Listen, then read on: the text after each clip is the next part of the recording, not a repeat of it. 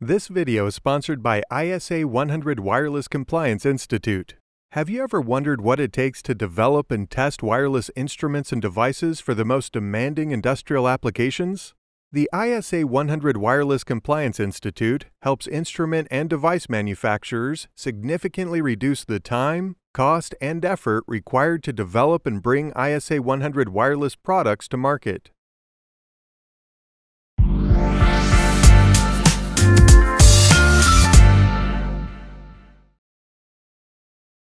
Wireless instruments are now ubiquitous and fill many needs in industrial applications. There is a broad and rapidly expanding ecosystem of ISA100 wireless products now on the market. Some of these are wireless infrastructure products that form the backbone of modern ISA100 wireless networks.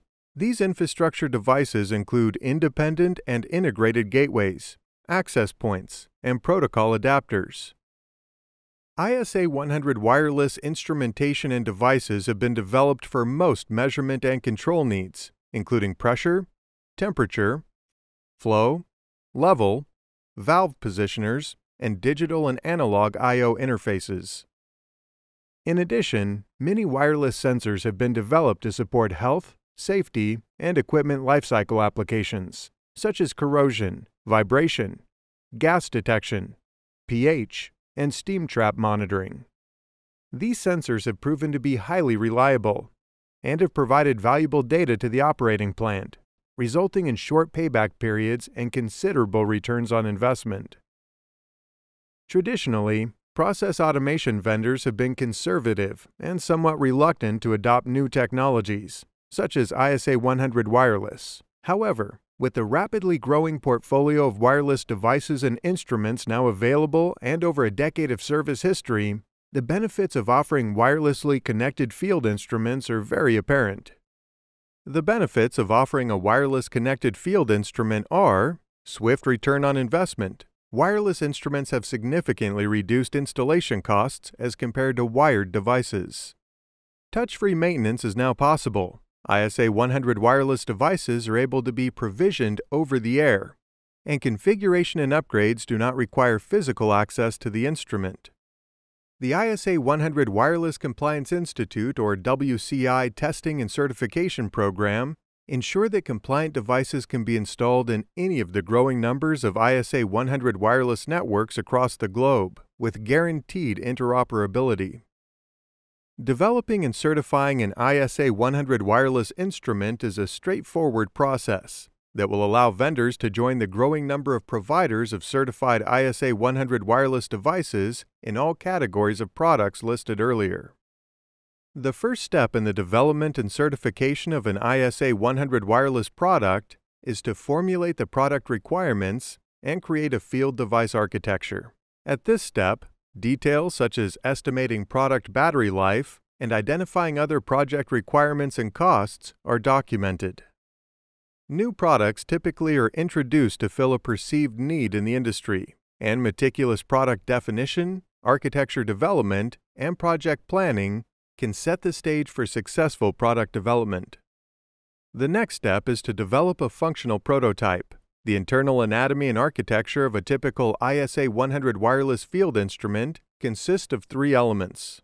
First, a wireless communication module that includes a WCI-certified communication module. Second, an application-specific sensor capable of measuring the variable of interest for the instrument. And third, an application processor that collects readings from the sensor and forwards the data wirelessly via the communication module.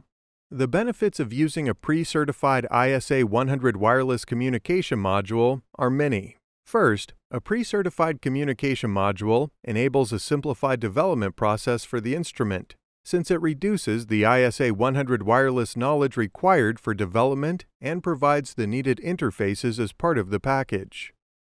This reduces the time to market, because only the sensor or actuator-specific functionality needs to be provided around the wireless module. The pre-certified ISA100 wireless communication module also streamlines the WCI certification process, because users need only achieve device certification, as the stack has already achieved certification within the certified communication module. Once the application processor and source code are complete, the design should be validated by using the chosen ISA100 wireless communication module to transmit sensor variables via an ISA100 wireless gateway, and then verifying the variables are being reported accurately and correctly. Next, sensor-specific hardware and firmware are developed to integrate the wireless module and application processor with the module firmware. This is where enclosure types, antenna design, and battery access are determined. Software system integration is then added to the design. Software components such as device descriptor or DD files and configuration files or CFs are designed and integrated with the hardware and firmware to allow end-to-end integration testing. The functional prototype is powered up, placed into a typical service area, and tested. Testing includes transmitting variable data via an ISA100 wireless gateway to the controller of choice, such as a DCS or PLC controller. Once the prototype has been tested and the vendor has proven the performance of the device, it is time to have the device certified by the ISA100 Wireless Compliance Institute. This is a 4-step process. Step 1. The vendor joins the ISA100 Wireless Compliance Institute, or WCI, as a member. Step 2. The vendor purchases a device test kit, also known as a DTK. Step 3. The vendor uses the DTK to run internal certification tests. Step 4. Once internal certification pre-testing is complete and successful, the vendor initiates the WCI certification process in order to obtain the formal WCI compliance certificate. Step 5. WCI hosts periodic interoperability workshops. Product developers are encouraged to participate to validate prototypes and build relationships with experts within the ISA100 wireless community. WCI compliance does not imply that other required certifications have been met, such as EMC, ESD, RFI, and safety testing. As with any industrial field device, regulatory body testing per the requirements of the local jurisdictions must be done at this point. This includes testing to receive a CE, UL, FM, ATEX, or TÜV rating for safety or hazardous location installation, as well as testing for conformance for ESD, EMI, and RF immunity. Ready to get started with the design and prototyping of your own ISA100 wireless instrument, actuator, gateway, or adapter? Good news! The ISA100 Wireless Compliance Institute offers a 1-day hands-on training course to kickstart your effort. The training course includes an introduction to the ISA100 wireless architecture, terminology, and development concepts. The training package also includes the WCI Rapid Development Kit with 2 pre-certified wireless modules. As a trainee, you will develop your first functional ISA100 wireless field instrument prototype using the RDK. I hope you enjoyed this video on ISA100 wireless device development and certification. To learn more about ISA100 Wireless, head on over to isa100wci.org. We'll add a link to the video description as well.